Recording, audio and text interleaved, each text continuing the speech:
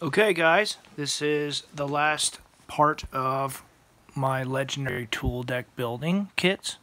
Specifically, again, this just focuses on this one variation that hopefully can give you guys some ideas. Legendary cards are fun and powerful if done correctly. So, let me start off. Sneaky little cards. The worst ley line, or almost the worst ley line, but it works really well with Empress Galena, I think, because you can jack anything that's not a land. It also works well with Onwar and Shaku, because now everything that is not not legendary like that Soul Ring, you can now tap for a mana as well. Basically, I don't know why you'd want to do that, but anything that anything that is not necessarily legendary is now legendary, and with Onwar and Shaku, it's just bonkers. So it also shuts down token decks pretty well. It can backfire if you're trying to win off of Titania, but that's only happened one time. Godsend. I felt the deck needed more of a punch, and Godsend just says, bring it. Because I can kill it. And it doesn't even, it just gets around Shroud and Hexproof because it doesn't target. It just says, yeah, you want to swing at me with that? I'll block and, yeah, bye. Chrome's Memorial is really good. Works well with Sidri because you can turn it into a Chroma itself, and it's pretty funny. Now, somebody naturalizes this after you cast it or get on the battlefield, that's really going to be heartbreaking. But the fact of flying and pro-black, pro-red, and haste just are amazing. Vigilance and trample work offensively and defensively along with first strike. Not necessarily needed, but it's basically the flying and the protection from black and red. So yeah, it's pretty good. Primeval's Glorious Rebirth is legendary reanimation, and it's really good. And it's all legendary permanents for 7 mana. Lands, creatures, artifacts, enchantments. Oh my word, it's just amazing. Even cards like Search for Azanta that flip over into legendary lands. It's just amazing. Yeah, it's just amazing. Yeah. So I believe every 5-color deck should have 1 reanimation, if not 2. At least 3 creature removals, but in this case, Beast Within, Izzet-Charm, Sword Splasher, Swords to Supreme Verdict, and Yawgmoth's Vile Offering, which is a Planeswalker / creature reanimation, and then just straight murder something. It's really good. Card advantage is amazing. Search for Azanta, when you turn it into it, it helps you fix your card that you're drawing, so never feel free to mill something. Azanta can work, but you need to make sure you have like around 25 to 30 creatures, and no more than 30 because it will backfire. Yeah, that card can backfire. Honden is an old card that it's useful when you have more Hondens, but it's decent. I've never really been disappointed whenever it's on the field. It does cost 5 mana though, so you're it's not cheap, but it works. So let's see what else we got here. Cathartic Reunion. Generally, half the time I've been stuck with like 4 or 5 legendary creatures in my hand, and I've had no utility, and it really blows. Generally, people don't counter that because there's better and more dangerous things to counter. But filling up your graveyard and getting things that are useful in your hand, like Prayer's Grasp, Time of Need, or Izzet-Charm, it's just crucial. Here's Podium. Surprisingly, it's card advantage, but it's also a coat of arms for legendary creatures. Very powerful, and it is, by itself, it can win games. I got the foil variation because that's how much I love the card. It's really good, very strong. Also, I completely forgot. Let's backtrack a sec here. Earnest Ruinous Blast. Amazing. For 5 mana, you exile anything that aren't legendary. Soul Rings. Darksteel Ignites. Anything that is popular that you need to get rid of. Cyclonic Rift is by far the best board wipe because it doesn't affect yours. But Urza's Ruinous Blast is really, really strong. It's underpowered.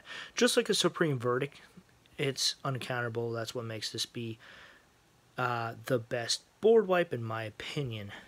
People have to exile it off the stack or bounce it off the stack.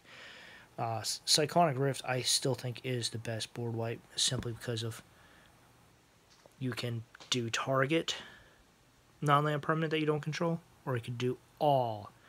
Now, it's an instant. That's what makes it be the best, in my opinion.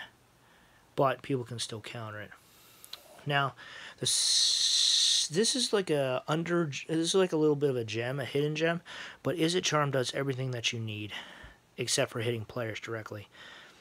I got this bad boy foiled out because of how much I loved it. Counter target non-creature spell. So it's almost like a Spell Pierce. I don't know if there's anything like it that costs 2 mana, but you can counter something, draw something, or possibly shock something.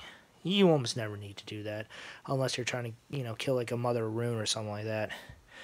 Now, I needed something that was an actual counter spell as well as a stifle, and that's why Disallow is in the deck. Double blue is really harsh because, don't always have access to double blue. But countering something and countering an activated ability as well as triggered abilities, you sometimes need to do that. It could be something simple as a Maze of Ith. You counter that, and you can basically knock someone out of the game. Or somebody casts Rise of the Dark Realms. Yeah, that's a little hard. Occasionally, cards like Venser are a utility where you try to counter somebody and somebody says, yeah, no, screw that. And they trying to counter your spell, and then you bounce it off the stack with Venser and you recast to actually counter the original one. Shenanigans like that are amazing. Beast Within is traditional. It's really good. It's also mono green. You need some variety when you're playing 5 colors. Because something like Iona, you need to be prepared for cards like that where it just says, yeah, you're denied 1 color, so find a way around this. And you're like, yeah, sure, I'll just play Sakashima and copy that, calling black. In case they're playing black-white or black-red. Because, in general, there's always little things you need to watch out for. So anyway, Time of Need. I think this bad boy went up to like $5 to $10, but it's a 2-drop Demonic Tutor. And it's just as good, almost just as good as a Demonic Tutor. But the thing is, it's only for legendary creatures. It's got good flavor text, too. I like it. But in general, it's weaker because you can't hit stuff like, Beast Within, Disallow, Izzet Charm, stuff like that. Now, this card did go up by a few dollars, but Praetor's Grasp just says, ooh, I really want to play that, I want to play that Maze to Ith. I want to play your cards that you win with. Let me see here. What was that? Trample against creatures +1/+1 and Infect and Trample. Whatever that card is. Anyway, you can play their win conditions and just win for them. You can play their Planeswalkers. Or you could simply deny them cards that they win with or want to have fun with. It's pretty evil. It's also face down when you exile it, so nobody but you knows.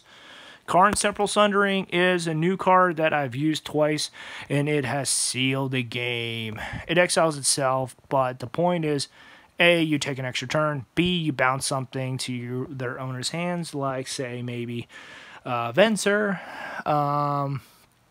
Maelstrom Wanderer, so you can get some card advantages, or God forbid, one of like their generals or something that is really hard to get around, or a Swiftfoot Boots or a Lightning Graves that protect their general, so that way you can nuke it with something else. It's really strong, and it's very good, and it's appropriate at 6 mana. Also, not to mention, you can tutor it with Captain Sisay, because it's legendary. And other little odd bits here and there. Again, you want to go back to the basics and fix your mana up, because without the proper mana, you can't do much of anything and you're going to have a useless deck. I have let my deck out to someone else, and they did a fantastic turn 1 with the Soul Ring, and then sat there for the next 6 turns because they didn't have the right mana, and they hated it. It was miserable. It started off great, but without mana fixing, card fixing, Scroll Rack was amazing when I first built this deck, but I took it out because time and time again, the card fixing just kept backfiring because, you know, Scroll Rack just puts cards from your hand on top of your library. It really only works with Maelstrom Wander. I mean, that's really about it. It's just the better the deck gets, the more the deck changes, the more the cards in the deck need to change as well. You need to have your decks to adapt to whatever you're trying to do. This is the multiplayer version, so I had to tone it down and I had to make it more friendly. Cards like Swords to Plowshare, which is in here, you need utility, offensive cards, defensive cards, and in the mix, Beast Within, Godsend, they fill certain slots. But you need to make sure you have different sources for card advantage to fill up your hands. And since I play creature heavy, reanimation is really important. People love to blow up my legendary stuff. Chroma's Memorial is a high target. Bounce lands, they're not legendary. They're high targets as well. Here's Podium, is a win con. It's a high target. And any of my legendary creatures like Yomiji, Sign of the Ur-Dragon. I had Intet the Dreamer in here because that was just straight repeatable card advantage, and that was beautiful. But I had to take it out because in the end it cost 6 mana, and it was just getting awkward. I'm sorry, it was just getting awkward, and I had to make some cuts. But yeah. Anything else? That's really about it. Get your mana base squared away, then your card advantage, and get the right creatures, and the synergy will allow you to win games like not like there's no tomorrow, but it'll allow you to win games in very impressive and very different ways. And that's what I love about it. It's just that every time I play my legendary deck, it always plays differently. And it's a lot of fun. This has been my baby for the past 5 years. Ever since 2012. Well, that would be like 6 years at this point, but you know what I mean. Alright.